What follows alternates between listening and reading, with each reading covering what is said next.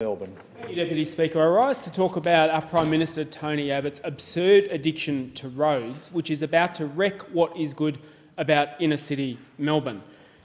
The Prime Minister and the Premier of Victoria, Denis, are planning to push the east-west tollway right through the inner city.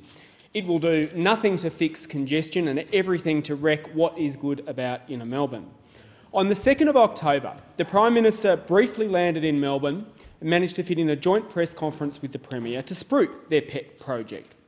But during this press conference, the Prime Minister revealed that he has absolutely no understanding of Melbourne, its congestion problems, its traffic needs, or the impact of this monstrous project on our city and on our community.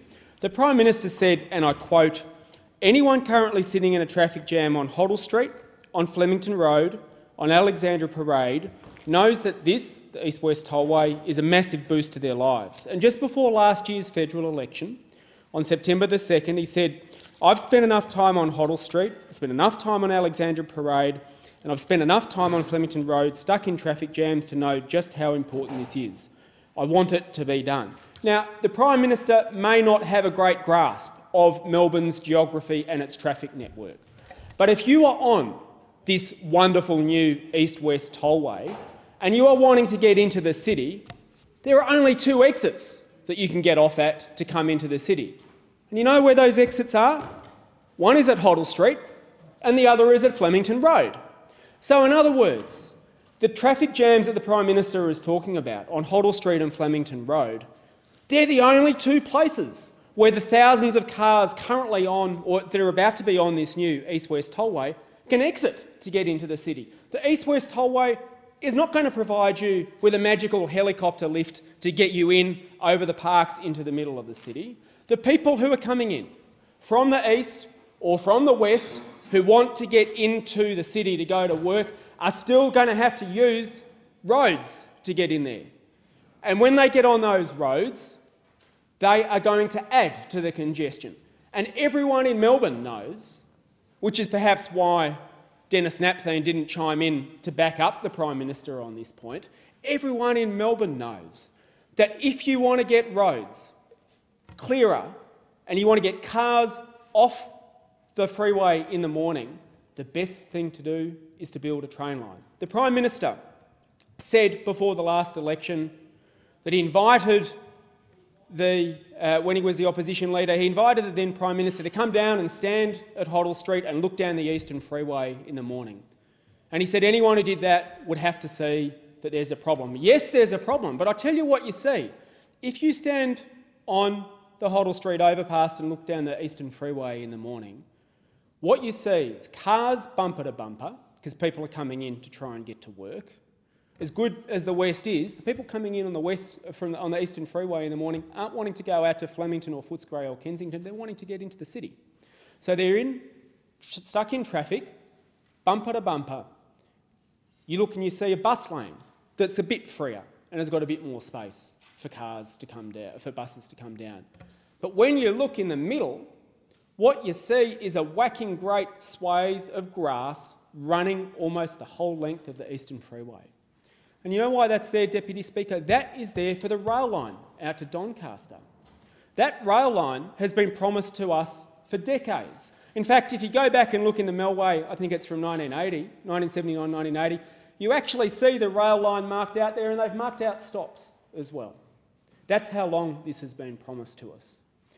So if you want to get 800 of those cars off the road, one train coming down the Eastern Freeway from Doncaster will do that. Have a proper service running and you will start to clear the Eastern Freeway. Have the Melbourne Metro coming in from the other side and you will start to clear the congestion that you find on Flemington Road. So, if the Prime Minister had any understanding of Melbourne traffic at all, he would know that not only is his project about to pour more cars onto Flemington Road and onto Hoddle Street, and as if you could fit more cars onto Hoddle Street. There's only one rule of traffic in Melbourne, and that is whatever time of day it is, wherever you're going, don't go on Punt Road or Hoddle Street. But the Prime Minister is planning to put thousands more cars onto Punt Road and Hoddle Street, but everyone knows the simple thing to do would to make Melbourne a world-class public transport city. And you know, Mr Deputy Speaker, if you've been lucky enough to travel around the world, you've been to a good city if you can get around without having to use a car. And Melbourne could be one of those cities.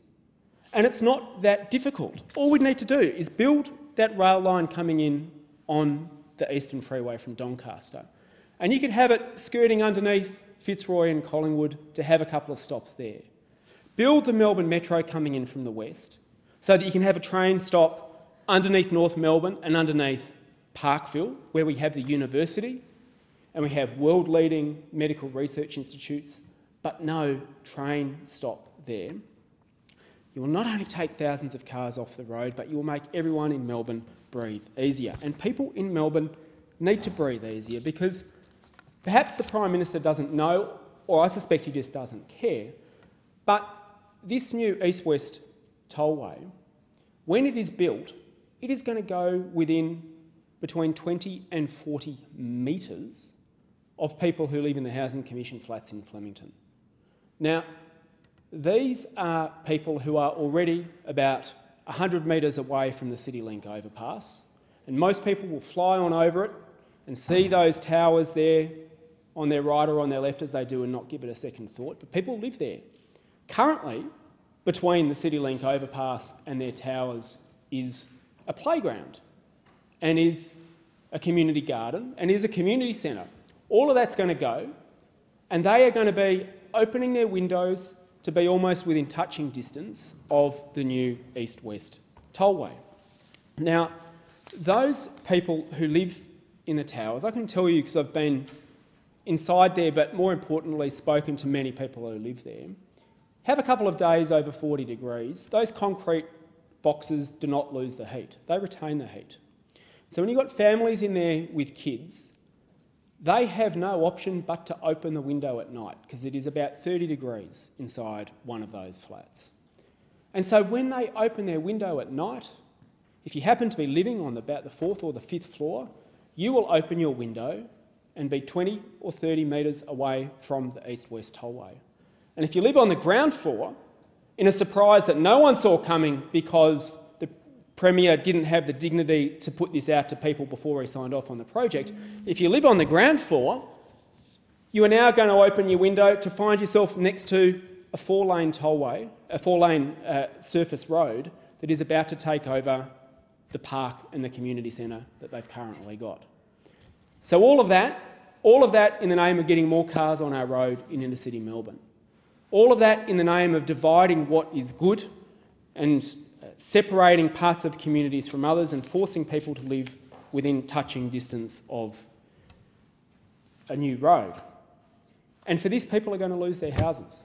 For this, people are going to lose their houses. Collingwood resident Keith Fitzgerald, his house is one of those that's going to be forcibly acquired. He's 70 and he's lived in the house since 1944.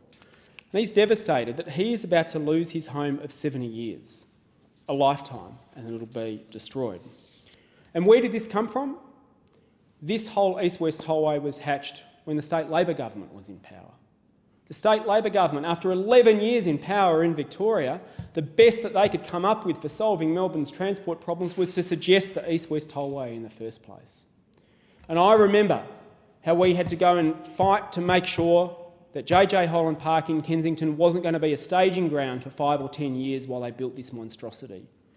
We fought Labor off then. Now it's come back under the Liberals. But the good news is that there's a chance of stopping it yet again. Victorians will be voting soon, and they have a chance in the state election to put the Greens into balance of power, and so we will insist that the contracts be ripped up and that the rail line out to Doncaster be built instead. We know in Melbourne that you cannot trust the old parties. They talk big on public transport when it comes election year and then fail to deliver. I am sick of hearing people talk about the airport rail link once every 4 years at election time and then it disappears and never comes back ever again. Well, people are wising up. People are wising up. And there's a reason that the Greens are doing well in the polls in Victoria at the moment. It's that people want to fix Melbourne's congestion by building better public transport, and by voting Greens they can get that.